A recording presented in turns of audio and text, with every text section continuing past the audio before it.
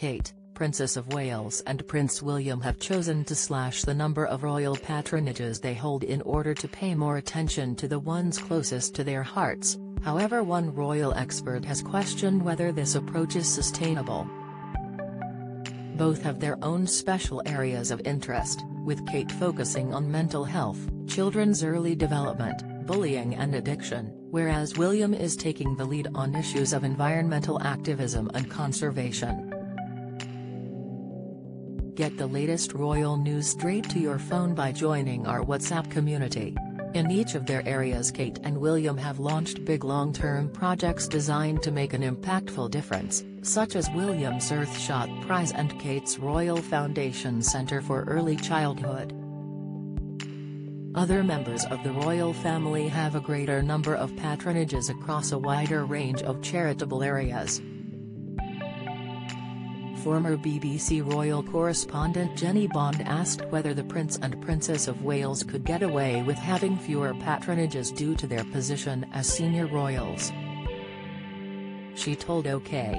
Magazine, "I think Catherine and William have taken this view which they may not be able to stick to, which is to have far fewer patronages and make a difference in the ones that they do support. For Catherine, we're talking about mental health, early learning, bullying and addiction, so I don't know if she'll be able to carry that forward because there is such a demand for royal patronages, and as future queen, she is going to be in huge demand." One of the Prince of Wales' biggest areas of interest is the environment, leading him to launch the Earthshot Prize in October 2020, an annual awards ceremony centered around 5 environmental goals.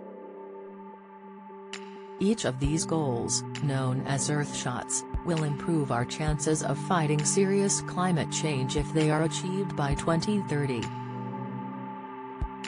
The first ceremony was held in London, the second was held in Boston in Massachusetts, and the third will take place later this year in Singapore. Former CEO of the Royal Foundation Jason Knauf said of Prince William's goal, "The challenge the Prince set himself was, what is the maximum positive personal contribution I can make in the next 10 years in the fight against climate change? What am I going to do in the next decade that means I can look my children in the eye and say that I did my bit?" Every aspect of the prize bears the stamp of his contribution.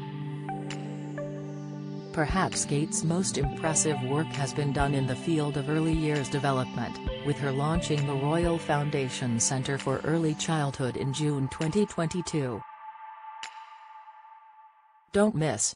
King Charles and Camilla set for second coronation despite financial controversy. Latest, Charlotte bears striking likeness to the late Queen with her determined look. Insight, Kate steals the limelight with the King's blessing, an expert claims.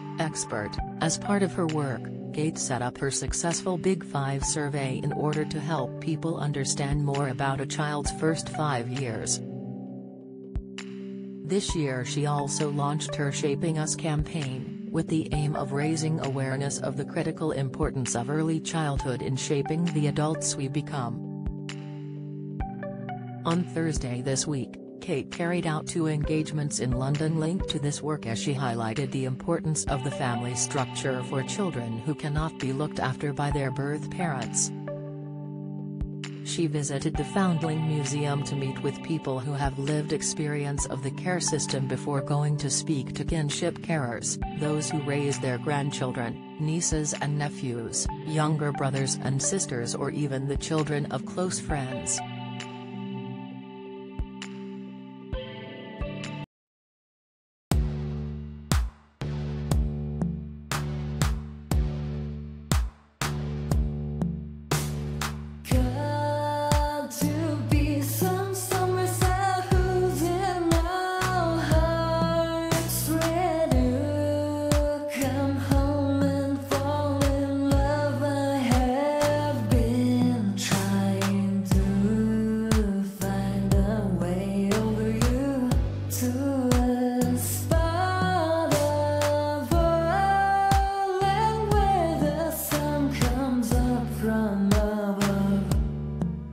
Now take